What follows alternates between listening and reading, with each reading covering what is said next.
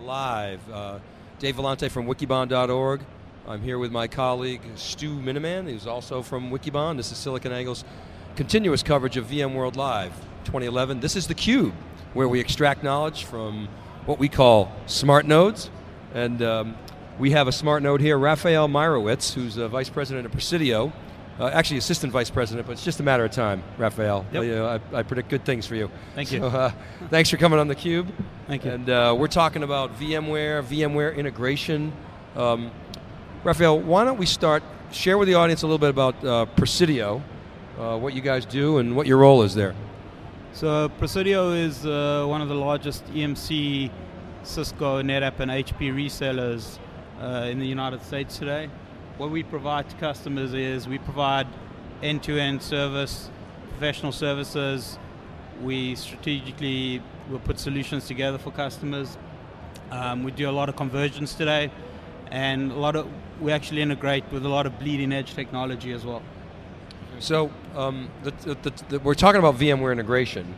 I remember my first VMworld, it hit me like a ton of bricks. Wow, storage is really way behind here. There's a lot of work to be done, and in the last couple of years, that work has been done, and VMware has stepped up, the vendor community has stepped up. What have you seen in the customer base in terms of the impact that has had? Yeah, so I mean, it's interesting as well. This is the 5th time that I've been to VMworld, and what I've seen this year is I've seen more integration points from the storage vendors. In terms of the solutions that we actually sell in today, customers are looking for ease of use. A lot of customers are looking at convergence today because convergence is simplicity. For a lot of them, Flex Fabric, also UCS is something that a lot of customers are looking at. And then also on the FCOE side, customers are also looking for easy ways to deploy FCOE. And we've even seen that with vSphere 5, with VMware coming out with FCOE initiator inside vSphere 5. So they obviously also think that the FCOE is going to take off as well.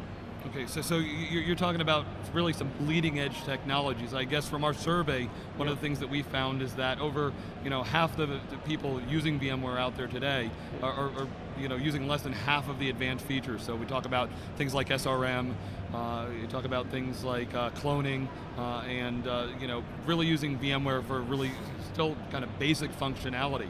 How are you helping drive adoption of those new technologies out there? So, I mean, basic functionality, a lot of customers today, what you find with especially in the upper end of the commercial market, you have a network admin who's also a storage admin, who's also a server admin as well, right? So you can't spend a lot of time focusing necessarily on the storage integration. When you look at the upper end of the enterprise market and a lot of enterprise customers where they have dedicated storage admins and even dedicated VMware admins today, they'll spend more time on integration points and also on ease of use in deployments. Okay, so if I can play that back for you, I guess what I'm hearing is most people are using the stuff that's just kind of baked in there and easy and they get for like not working. It's the really enterprise guys that are going to work on those harder pieces that might deliver some more value but take them a little bit more work. Right, I mean, correct. And in healthcare as well, I think healthcare is kind of one of those verticals as well where a lot of customers are replicating and they are using SRM and they're looking at also easier integration points as well. And what customers are looking for today is they're looking at something that's cheaper on the storage side, and you can even see that with Site Recovery Manager with SRM 5 with the standard version. VMware is making it a lot easier for customers to replicate. You don't need another array on the other side.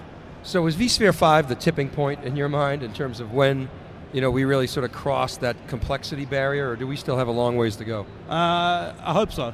I think for a lot of customers, I think they're also hoping so.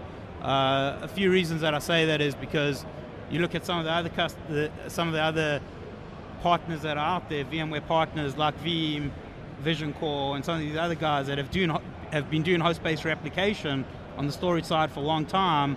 VMware's finally woken up and said, this is something that we need to bake into our product because customers don't necessarily have the money to buy multiple arrays, and they don't necessarily sometimes even have the bandwidth to replicate from one site to another.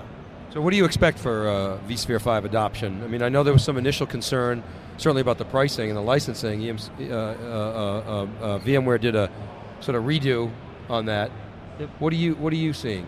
So what I see with the VMware 5, I think the pricing discussion's kind of gone off the table now. I think VMware corrected that very, very quickly. Well, I guess the question is, have they fixed it, or have they just delayed it for another year or two, and we're going to have to revisit it because VMware's obviously trying to monetize what they're doing here. So, yeah, I mean, well, but to your point, they've taken it off the table for now. Right. Right, Raphael? I mean, that's really what you're saying. Yeah, so I think I think we're going to see a mass adoption of vSphere 5, and I think especially in the mid-market, I think a lot of customers are going to upgrade to vSphere 5 and are going to be early adopters because they need those advanced features.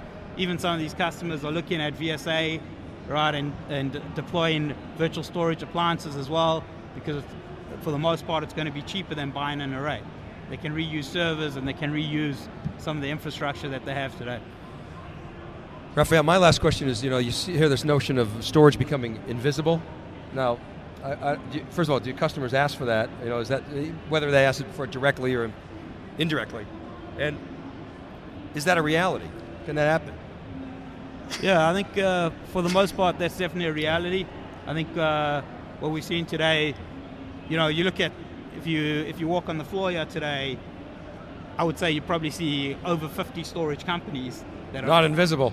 They're not invisible, right? And they're all VC backed, and all of them are looking to be acquired by NetApp, EMC, HP, or whoever it is. And Dell especially, what I've started to see from Dell is, the EMC relationship is very, very sour at the moment, and Dell's really leading with their technologies, and they're trying to sell into the existing account base, which that existing account base is mostly EMC. Right, well, Raphael, thanks very much for coming on theCUBE, and Stu, appreciate you participating in this panel. Great to talk to you. We will continue to cover this topic in depth in this spotlight, so please keep watching. This is Dave Vellante, and we're live with SiliconAngle's continuous coverage of VMworld 2011. Thanks for watching, and we'll be right back.